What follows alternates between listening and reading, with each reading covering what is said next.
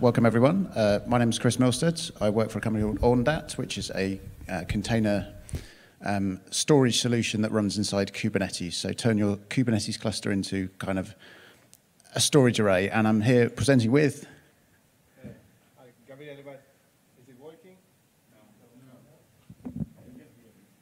No. Prova, 1, 2, 3. Okay, good. Hi, I'm Gabriele Bartolini. As you have made guessed, I'm from Italy. I work for EDB, which is one of the major contributors to the PostgreSQL open source project. I'm Vice President and CTO of Cloud Native, and my primary goal in the organization is to enhance the Postgres experience in the Kubernetes space. I'm an active member of the Postgres community, and I've been working with Postgres for over two decades. I'm an early adopter of the DevOps culture, and here today I will briefly cover the Cloud Native-pg open source operator, while Chris will primarily talk about the storage part. Between us, hopefully you find it interesting. So we're going to try and do a bit about kind of the intro, set the scene, then we're going to do a lot about the Postgres patterns, and then we're going to try and do a little demo at the end, which I have recorded it, because anyone in Valencia know what the Wi-Fi was like? Trying to do a live demo was absolutely impossible. So we've gone for the backup safe video, but it is running on my laptop. So if anyone does want to come and see it in real life, come and find me either here afterwards or at the booth, and we'll go through it and do it again. And as you can see by the picture, EDB had a party last night, and there might have been some alcohol served. And yeah, we don't look like that normally in real life. So the first part is, the clicker's not clicking. There we go. We're on there. So the first part is, there was a talk previously to this one, which was, data on Kubernetes, bring it on. So we're not going to try and convince you to put data in Kubernetes. We're going to assume that you're all given in this room that this is the case. But if you are interested and want to know more, both of our companies are very active members and proud supporters of the data on Kubernetes. And they've got these great reports. So if you or your boss or your teams or anyone is interested in convincing people to run data in Kubernetes, please go and download this report. There's a QR code in the bottom right-hand side on the slides, which you can click on that and you'll get access to the report. Anything else you want to say about that one, Gabriele? That's fine. No, you said everything. Thank you. It's all good. Boring words on a slide. The takeaway from this slide is that by putting your data into Kubernetes, none of your resiliency problems change. You still have to think about exactly the same problems, but it's a lot easier, and there's a lot of nice automation and things that happen either from the Kubernetes side or from the Cloud Native Postgres operator side to make your job a lot easier. So it is much easier to automate and get this all to work without having to spend months and sacrificing whatever animals your country would do. But the main thing which I'm going to just leave you is the bottom three acronyms. So the maximum tolerable downtime. The first thing you do when you start looking at your resilience is you say, what is the business willing to put up with, and what will the business pay to protect against? This is a business and application level question. And then that leads you onto the two technical things, your recovery time objective and your recovery point objective. How much data can I afford to lose in the event of an outage, and how long have I got to get the systems back up and running? So we're going to try and frame kind of the different scenarios and the different patterns we're going to talk about in these different terminologies. But the key thing for me is resiliency. Nothing changes if you're running in Kubernetes. You still have to do exactly the same kind of thinking about it. And with that, I think we're going to jump onto some patterns. So I'm going to hand the clicker back to you. Yeah, thank you. Thank you, Chris. So this is tough, okay, because I'm trying to put PostgreSQL in one slide, and having also a former core member of Postgres here, this is going to be tough. But anyway, I want to ask, who's in this room already using PostgreSQL in production? Wow, okay. And now keep your hand up, please. And who's using that in Kubernetes? Yes, I see many hands going down. Okay, so hopefully, you are convinced after this talk that this is not only possible, but as I define it, that's the best overall experience of PostgreSQL. Okay, I think that Postgres Kubernetes work very well. So for those of you who instead are not familiar with PostgreSQL, or simply Postgres, It's one of the most successful and innovative open source projects ever.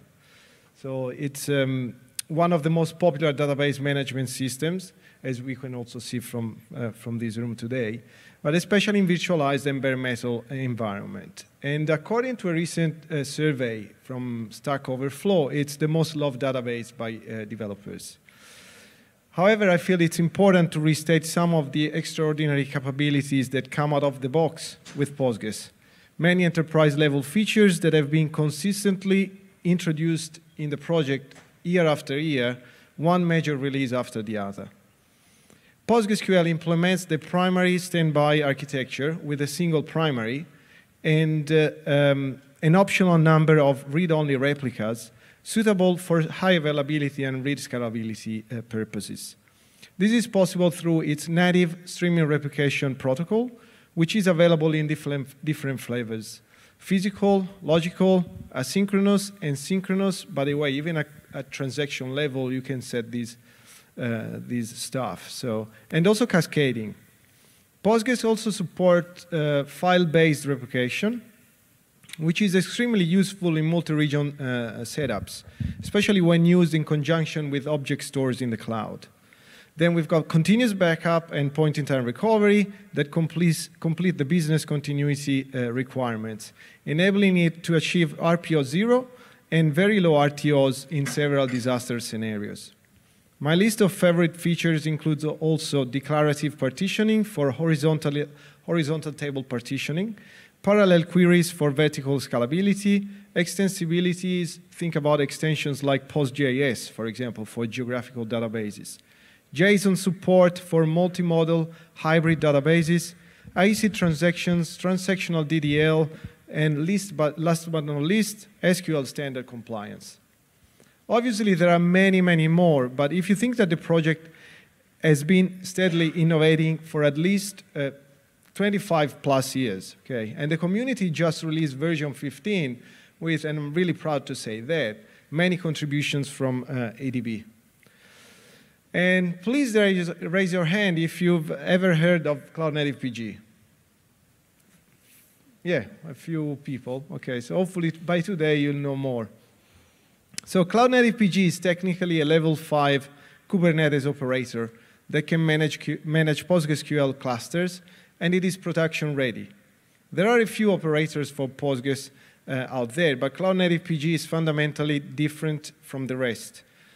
Okay, it's open source, it's distributed under Apache License 2.0, but in May this year, its intellectual property has been donated by ADB to a vendor-neutral and openly governed community with the long-term aspiration to pursue the CNCF graduation process. We've applied to the CNCF sandbox, and we are currently in the review process. On the technical side, a differentiator is that Cloud Native PG directly extends the Kubernetes controller by defining a custom resource called cluster that manages the status of the cluster and that relies on a component that is called instance manager to control the underlying PostgreSQL instance. This includes failover management, which is what our usual nightmare when we think about this. Okay, so as a result, because of this, because we extend the controller, we don't use a tool like Patroni or Rep Manager, to which, for example, I contributed in the past in the first version of Rep Manager, Stolon, and so on. In order to have final control on the Postgres cluster, we've made the decision not to rely on stateful sets, but to directly manage PVCs. It goes without saying that without our multi-year experience and active contributions to Postgres, as well as a deep understanding of Kubernetes, this couldn't have been possible. Cloud Native PG is fully declarative and relies on Kubernetes resources to facilitate the integration with applications, such as services, mutual TLS via secrets, affinity control, and so on. Out of the box, it provides observability through endpoints for the native Prometheus exporters, as well as direct login JSON log to standard output. Then other important features are backup and continuous backup and point-in-time recovery, rolling updates, scale up, scale down, and much more. Let's go to storage. So storage is the most critical component of a database. That's always been like that. Bare metal, VMs, and Kubernetes as well. And you must plan for from day zero to run database workloads. As I was mentioning before, Cloud Native PG doesn't make use of stateful sets. And you can learn more about why by scanning this QR code. Instead, we directly manage PVCs, which are the most important asset of a PostgreSQL database. We call it PG data. Our internal motto, indeed, at Cloud Native PG is the PG data is worth 1,000 pods. Okay, this is exactly what we say every time. You know, we can't lose data. You know, our primary directive is not to lose data. We're storage agnostic, and although we recommend share nothing architectures, you're actually free to choose between local storage, network storage, and hybrid solutions. We support dynamic provisioning, and we use storage classes and PVC templates. So one of the amazing things of Kubernetes is that it enables us to build a virtual data center using declarative configuration, so infrastructure as code. So I will go through some examples here of architectures from the most basic one to a disaster recovery example that spans over multiple regions on Kubernetes clusters. The first architecture relies on shared storage over the network, with nodes sharing both the database and application workloads. This second example relies on taints, but you can use also node selectors if you want, to separate applications and dedicate some nodes to Postgres workloads while still using shared network storage in this case, as you can see. The third example, we decide to dedicate some storage to Postgres workloads, while in this one we directly attach local storage on the nodes being reserved for Postgres. Here we go even further by dedicating a single node to a single Postgres instance with local storage again. And this example instead describes a 3-node cluster, Postgres cluster, with a primary and 2 standbys, where each node has local storage and sits in a different availability zone, thanks to topology key. Okay, so we can do this in a declarative way.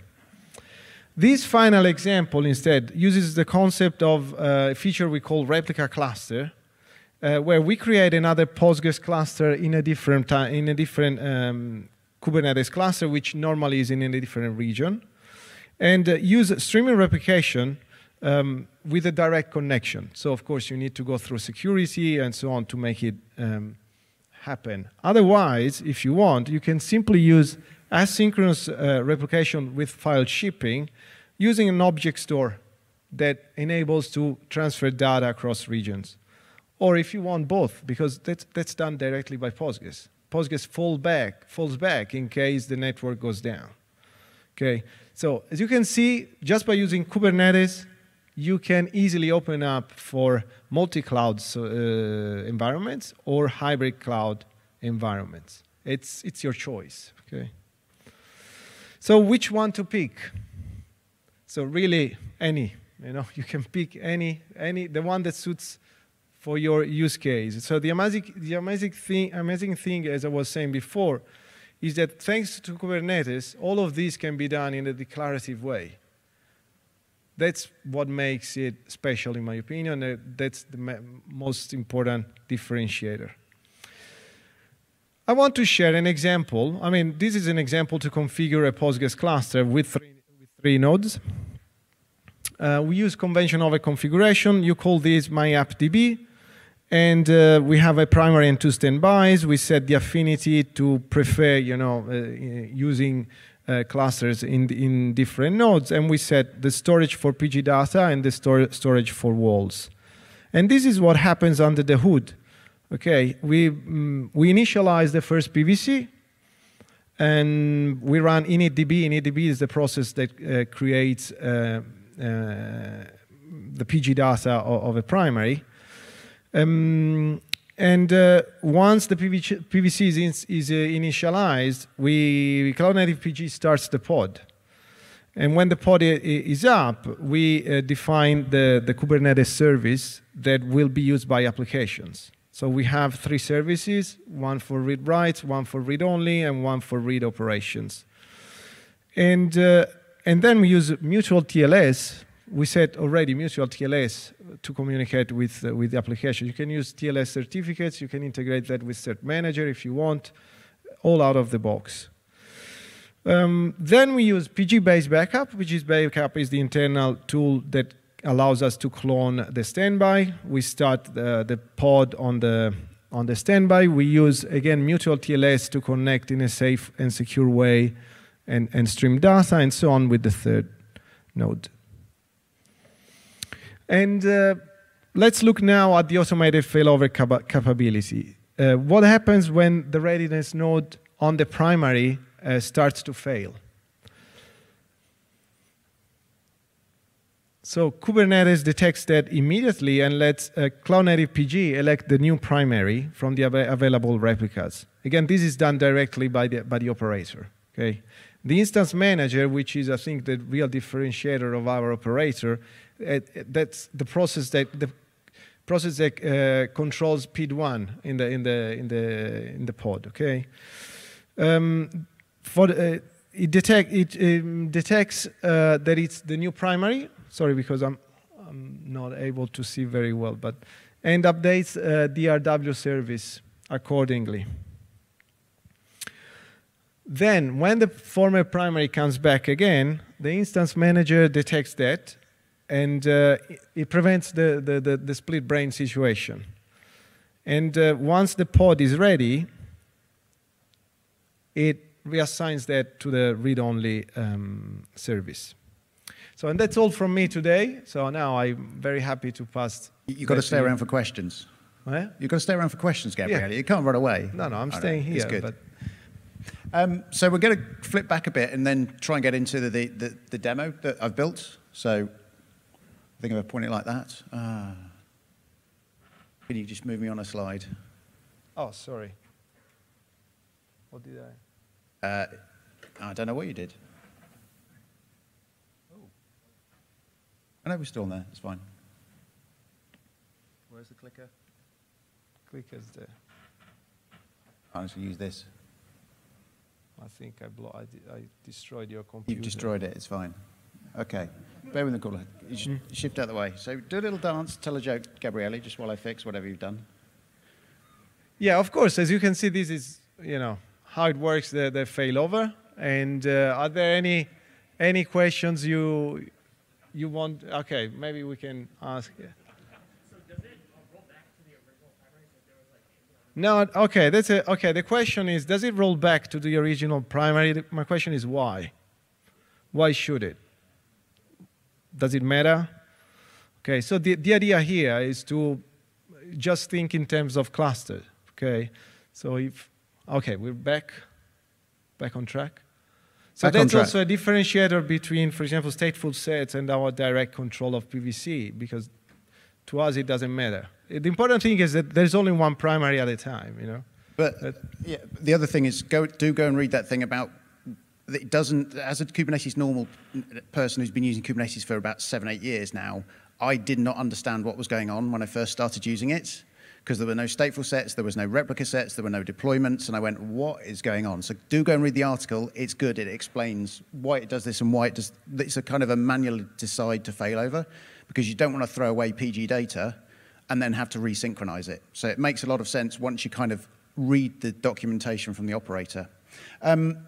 So I'm going to try and go really quickly through these bits and then go through the demo, which I'm going to try and narrate at the speed of light, which is going to be very entertaining.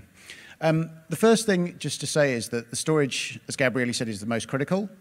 And I think picking the fastest storage that you need to actually run your workload is really critical as well. So the demo we're going to show is on a cloud provider, but it's actually running on i3EN instances on an EKS cluster. So we're going to be running the demo on local NVMe drives. So everything I'm showing you will work on any cloud provider or on-premise or any execution venue. So the demo is deliberately done to show you that this will run anywhere, and you can do this the same way. As I said, Ondat, on the storage layer I'm using, I can do the replication, encryption, fault tolerance.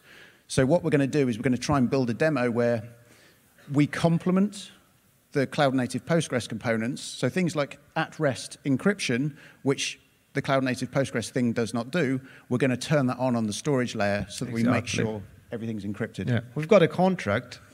That's the storage class, and we're only allowed to speak together from now on. That's the contract. Yeah, okay. But the other thing to say as well is that you can very easily turn stuff on and off in the different layers. So to go ahead and just say, I'll just use this storage class without understanding what that storage class does under the covers, if you've got a storage array that's replicating data to a second site, you turn on storage replication and you turn on Postgres level replication, you can end up with 18 copies of the data written to disk, and your database is only as fast as the slowest write. So please do ask your Kubernetes team what the storage class actually does and what it looks like, because it really does matter. So that's all I want to say there. So in this case, we're going to use a couple of storage classes. It's a Kubernetes talk, so there's some YAML. We're going to see that in the video, so I'm not going to talk too much in detail, other than just say, what you can do with the Ondat layer is you can just add these annotations. So you can turn on features and turn off features in different storage classes on kind of dynamically. So we will map, and the one on the left has got the storageos.com replicas 2. The one on the right does not have that. So we're going to do replication on the storage class on the left at the storage layer, and replication at the Postgres layer on the right-hand side. And the only other thing to say is that we talked about the RTO, RPO, and we talked about the patterns. The really important thing is to match them, the right component to the right RTO, RPO. If you replicate at the storage layer and you only have a single database pod, you will have an outage when we kill the pod or kill a node in our Kubernetes cluster. If you're using Postgres replication, it will just promote a standby to be a primary, and you will not have an impact to your application running on your Kubernetes cluster if we kill a node. So think about what your application and your business application design needs and turn the right bits on at the right level. So the most important thing there is about the backups and the recovery as well. So again, there's two different ways to do it. The right-hand side is this thing called a volume snapshot class. This is kind of the Kubernetes level way of doing it. So if you've got 1,000 pods, and you need to orchestrate the backup of all of them at the same time to recover an application, you would want to use a backup manager, and you want to do some orchestration. So we've got partnerships with people like Kasten and Cloud Casa, for example. So you'd want to use one of these orchestration engines to back everything up at the same time, because it's pointless backing up one thing then the next thing and having all your application out of sync. Having said that, that backup and that snapshot will need a pause because you'll need to get consistency. So there will be an application impact to using that kind of backup mechanism. And as Gabriele said, using the write-ahead logs and using this kind of continuous backup. Yeah, continuous archiving. Yeah, so you'll have a different recovery point objective and recovery time objective on these two different approaches, faster and slower. So we're going to try and do a demo. Is that playing? Right, I'm going to move to this side and try and narrate it. That is not 1080p in any way, shape, or form, is it? Hold on a second. Yeah, thank you, Google. 360p? Honestly. So yeah, but what Chris was saying, it's important. I mean, the good thing here is that you have choice. To choose between file system replication or the database one. Anyway, we're back on track. So it's going to be a bit small, isn't it? I did try this at home, and it did work okay on a flat screen monitor, so I did test it. But okay, the video I'll post on my GitHub. I'll put a link in the notes at the end, so you can go ahead and it'll be on the recording as well. But the main thing is at this bottom side, I'm using EKS CTL. So at the very bottom there was a set of steps, which was to prime the NVMe drive, so we're using a local NVMe. So this will work, as I said, in any execution venue. I've got some YAML files up there. So I've got two storage classes, and I've also got 2 database files. So what I'm going to do is, I think in a second, is show you the storage classes.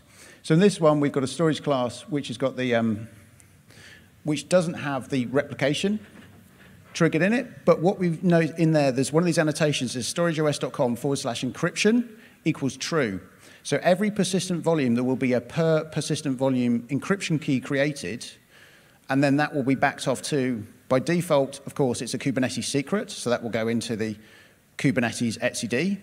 But there's also other projects, so there's an open source project which we've contributed to called Trousseau, so you can integrate that into something like a HashiCorp Vault. So you can have at-rest encryption integrated into a key management service.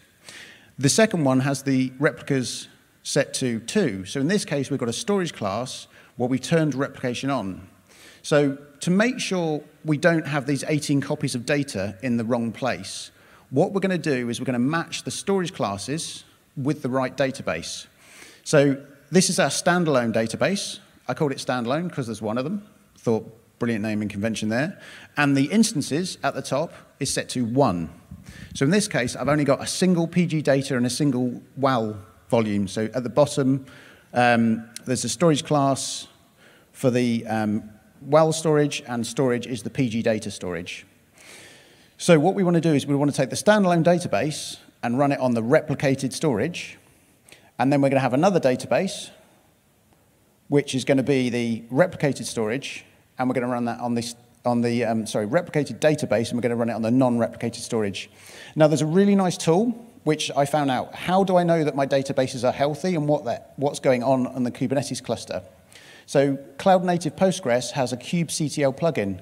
So kubectl, CMPG, status, and then standalone DB. So you can call that, and it'll tell you what's going on. And the thing you're looking for is there's some OK labels in there. And you can also say things like, which one of my write-ahead logs? How far ahead through my transaction processing am I? And so we've set up basically 2 databases, and they're nicely running at the right speed. And we've got, we're using local NVMEs. The great thing about these local NVMEs is they're sub-millisecond disk latency for writes. So even with 3-way replication across 3 availability zones, so demo was recorded in the Dublin, so EU West 1A, 1B, 1C. Even with 3-way synchronous replication between 3 different zones, we can get about 30,000 IOPS just out of the smallest instances you can get from that class. So we can get more and more workload through these just by beefing up the size of the instances and beefing up the size of the network links, for example. There's also a command line interface to the Ondat storage layer. So I've got some commands here where I'm just going to pick a persistent volume claim. So this is the thing that is the most critical thing that the Cloud Native Postgres keys off.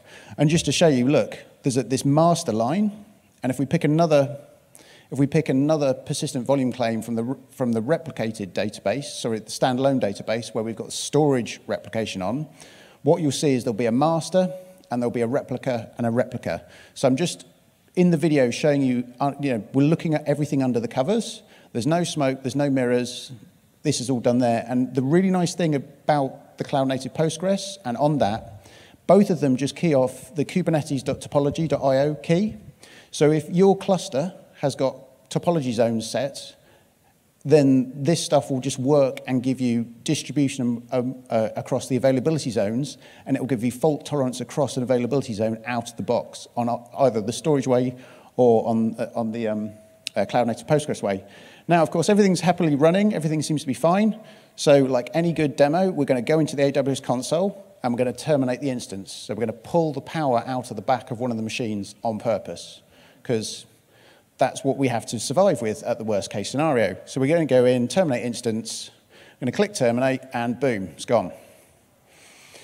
Pod not available, pod not available. So we've already killed that. So the standalone database has gone, someone's killed the node my pod was running on.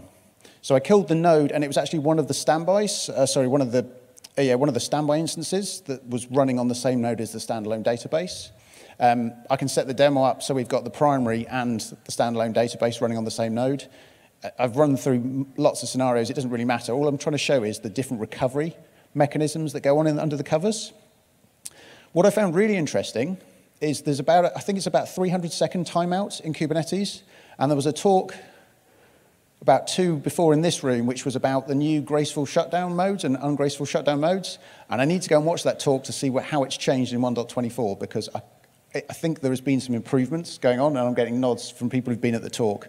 So you've got to wait about 5 minutes for Kubernetes to notice and start recovering and doing things, depending on which timers you hit. But if you look at the AWS console, there's already 4 nodes there. So AWS has not waited. There's already another node in the 1B availability zone that's been spun up. And then what we do is we go through and we basically see what's going on, so not ready, scheduling disabled. Kubernetes hasn't even noticed the machine has died yet. Kubernetes is just like, it's not ready, it's not ready. EKS has already actually created a new instance and is trying to join it to the cluster in the background. So there's some really interesting timing things. And the one thing I took away from this is if you're going to do failure and disaster recovery and testing, you need to test the timing issues, because things can go wrong all over the place. I was finding when I was building the demos and stuff. Correct. So look, it still doesn't know it's gone. It still thinks there's 3 nodes there. So what will happen, and we can speed up the demo a little bit and just kind of skip towards the end. What you'll see as we go through this is once Kubernetes notices and the timers have expired, for the standalone database, Kubernetes will go, oh, I just need to start the pod again. So Kubernetes will spin the pod up.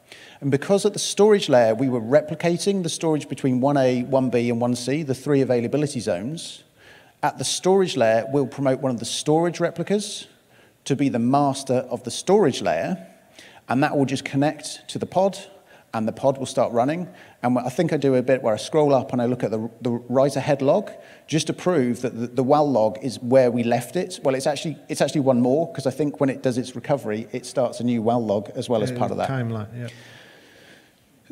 On the other one, the Postgres, the Cloud Native Postgres, never recovers automatically as part of the process. And this is deliberate, and this is to say, if you go back and read the design of their operator, this is deliberate and the way it's meant to work, because for it to recover automatically, you have to basically say, I want to delete PG data and delete the WAL log from that node. So I'm willing to throw away that node, and now at a database level, I want to start a resynchronization of PG data and the WAL log. So there's a command which I found out, which is nicely automated. It's great in the plugin. So kubectl cmpg destroy. It is as disruptive and destructive as it sounds like it is. And you say this database and this instance number. So if you see on the top left, I don't know, I almost missed it there. And here we go. kubectl cmpg destroy replicated db 2. And what you should have seen in the top left is the pod's back up and happy and running. And in the bottom left, so those were the 2 CMPG status boxes for the standalone database and the replicated database. What you would have seen is those 2 pods are now back up and, sorry, the standalone database with the storage replication has just recovered and is back up and running. There was an outage to the operations, because until Kubernetes and the timers had all triggered in, and until the pod had been rescheduled, the database was not there and was not alive and was not healthy and not responding to requests. Whereas the replicated DB, the Cloud Native Postgres database, was happy and was running all the way through. So we've gone through this, and we've got OK, and we've done a destroy, so that pod will be being restarted. So we've had a database running on a node. We've unplugged that node from the Kubernetes cluster in a very, very forceful terminate it fashion.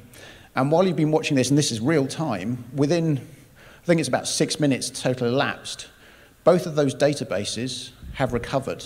And the one thing I would say as well, I took away from it, is I'm not a Postgres person by core background, but the simplicity and the ease and the automation, the operation that this Cloud Native Postgres stuff, I mean, it was like 15 lines of YAML to just get a database up and running, and it made my life so much easier. And it's really, you see you can build very resilient patterns. So if you want an RTO, RPO of 0, you can use this stuff and you can build, production workloads into Kubernetes now. I'm going to skip past the last bit of that bit at the end.